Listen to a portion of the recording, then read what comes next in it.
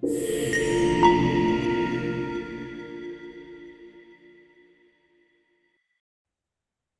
everyone, and welcome to Edison TV. My name is Aaron Atkar, and I'm a healthcare analyst at Edison. We're joined today by Antti Vuolanto, CEO at Herantis Pharma. Herantis is a Finland-based clinical stage biotech focused on developing disease-modifying therapies for Parkinson's disease. Welcome, Antti. Thank you. So, to get started, for those less familiar, can you briefly introduce yourself, your background, and what drew you to Herantis? Yeah, thanks. So, as said, my name is Antti Vuolanto. I'm the CEO of Herantis. I've been with the company for over 7 years, 3 years as a CEO. Before that, I was Chief Operating Officer. Before joining Herantis, I actually spent 10 years in immuno-oncology, so especially in the oncolytic virus space. I'm an engineer by background, so during my pharma career, I've been dealing with the CMC, preclinical, also clinical studies, but the past 10 years more on the business partnering side, developing organizations. And I have to admit that I have really much enjoyed the journey in small biotechs, having different hats, and always every day is very different from any other day. So it's really nice, and I'm so enthusiastic in being in this position. Excellent. So we're excited to follow the progress of your lead candidates, HER096, but we understand that the story really starts with the preceding candidate, CDNF. So could you give us an overview of how the CDNF program transitioned into the current HER096 program? Yes, so actually the foundation of Herantis originally 2008 was based on the discovery of CDNF, or cerebral dopamine neurotrophic factor, by Helsinki University. And Herantis was originally a spin-out company from the university. And the company took CDNF from through preclinical studies. We got great preclinical data, for example, in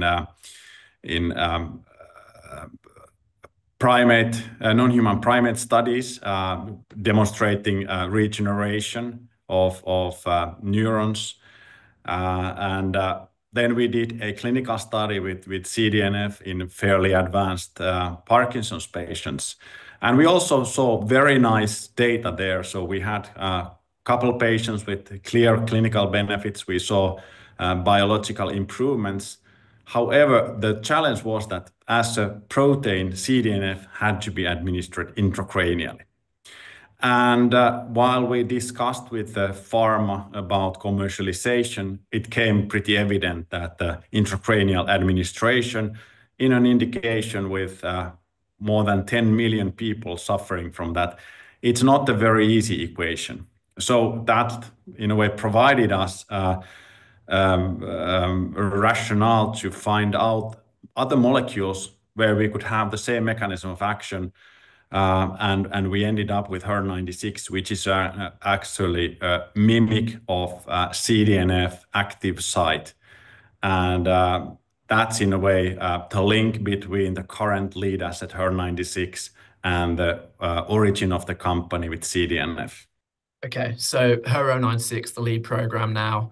How has it fended in the clinic to date? What's the current status, and what are the next steps? Yeah, so with HER96, the main objective was to have a compound that can enter the brain after peripheral administration. And of course, the first step in the process was to ensure that we have the same activity, same mechanism of action, which we have pretty nicely demonstrated in preclinical settings. And now we have HER96 in phase 1b clinical study, first time in Parkinson's patients.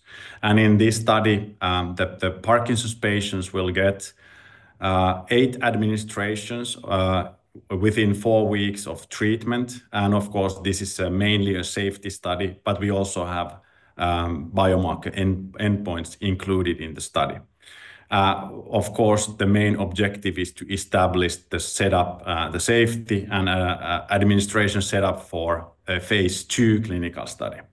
And previously, we have completed a phase 1a clinical study in which we demonstrated nice safety profile and the blood-brain barrier penetration.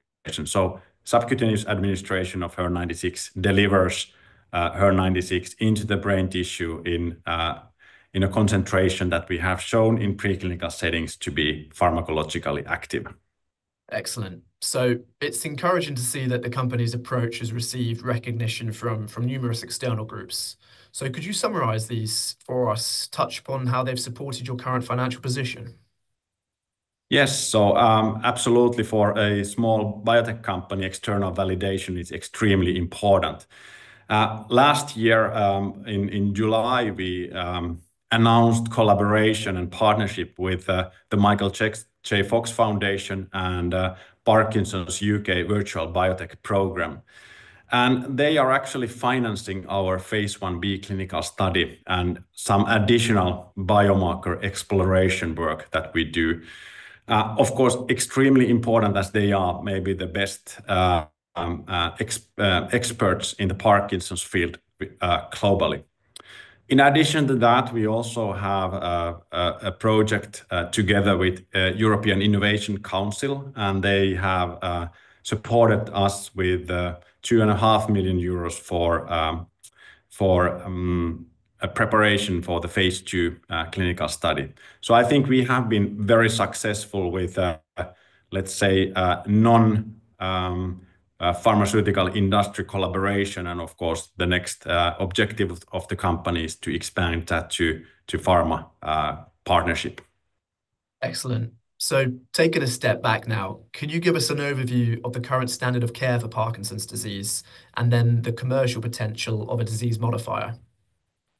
Yeah, so basically Parkinson's disease is a disease of degeneration and loss of dopaminergic neurons in the midbrain. And the hallmark of the current treatment is dopamine replacement therapy. So basically compensating the loss of dopamine in the midbrain. And that is done by administration of levodopa normally with some additional therapies that in a way strengthen the action of levodopa. So the idea is to keep the right amount of dopamine in the midbrain. However, that comes with several side effects, and eventually, as the disease progresses, the efficacy also tends to decrease.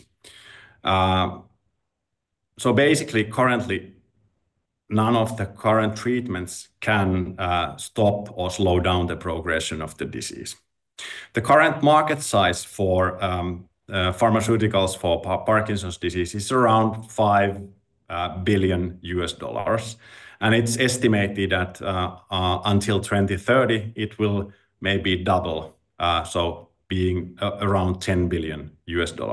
But it can also be higher in case a new efficient disease-modifying therapies will enter the market, as there is a really high unmet clinical need. As I already mentioned earlier, there are 10 million people suffering from Parkinson's disease, and all of those are in a way untreated, at least at some point of time when the disease progresses. So there is a huge unmet clinical need, and we definitely hope to be one of the pioneers in this market. So to wrap up for us now, can you summarize the key catalysts and milestones that investors should watch out for across the next 12 to 18 months? Yeah, so basically we are currently running the phase 1b clinical study, so the first exposure of HER96 into Parkinson's patients. The readout is in September this year, so it's only a couple of months ahead. And should the data be strong, I strongly believe that we have a nice opportunity for either creation of a partnership with pharma or attracting more international investors to support us going forward. And of course, then the next important step is to start the phase 2 clinical study, maybe towards the end of 26. And then, of course, in phase 2 study, the primary objective is to demonstrate the proof of concept of the study, so efficacy in Parkinson's patients. So basically, these are the main milestones going forward during this year and next year. Sounds good. Well, thank you very much, Antti, for the insightful discussion. Certainly looking forward to following the progress of Herantis. For more information, we direct our audience either to the company's websites and keep an eye out on the Edison website where we plan to publish our initiation of coverage notes in May. So thanks again for your time today, Antti.